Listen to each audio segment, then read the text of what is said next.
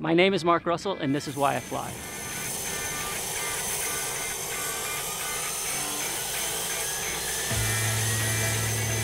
I'm the Glenn Research Center Aviation Safety Officer and Research Pilot. There's different kinds of pilots at NASA. There's research pilots, others are test pilots, and of course there are also astronauts who will fly as pilots. So all technology in America generally follows technical readiness levels, TRLs. At NASA, TRL 1 is some smart person in a lab comes up with an idea and says, I want to do this. By the time you get to TRL 10 at NASA, it's somewhere up in space. It's not a satellite, it's not the International Space Station, it's going to the moon. Here, at this operation, we're mid-level TRL. So we're 3, 4, 5, maybe 6 on that scale. We take airplanes, we modify them to do either communication studies, sometimes icing studies, and we go fly them around different places and collect data that is hopefully useful to the science community at large. I learned to fly in the Navy in the Turbo Mentor.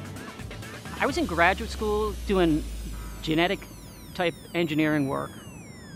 Instead of doing the second round of experiments, I'd look out the window and I'd consistently see these A-10s flying by at Westover Air Force Base. And I'm like, I want to do that.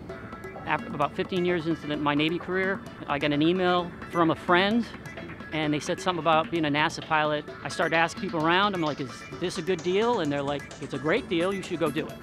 You don't have to have a technical degree to get into the military, but to be a NASA pilot, you need a technical degree and a lot of flight experience. So there's about 50 NASA pilots in the country, and those jobs are very much at a premium.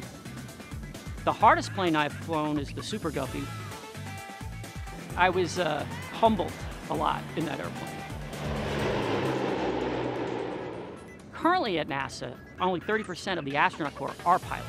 There's a 70% gap in people who probably have not been upside down in an airplane, probably have not been tumbled in loops, and what I do to them, I put them in spins.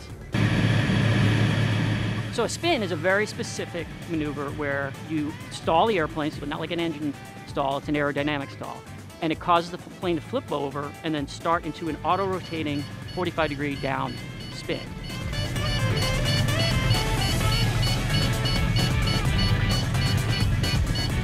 And then we'll put in the counter spin rotation to stop it. The purpose of doing this to somebody is to scare them, to make them uncomfortable, but also to get them to be in that environment where, okay, we're an out-of-control flight, but I can still function, because we need astronauts to be able to do that. And then you have two types of people. You have one that says, that was great, let's do it again. And you have another type of person who's like, I never want to see that ever again. And my job, because I'm that person, is we go back up and do it again. You know, honestly, other than doing NASA now and the Navy before, I'm not a hobbyist in terms of aviation. It's just part of my work life. It's a good job, though.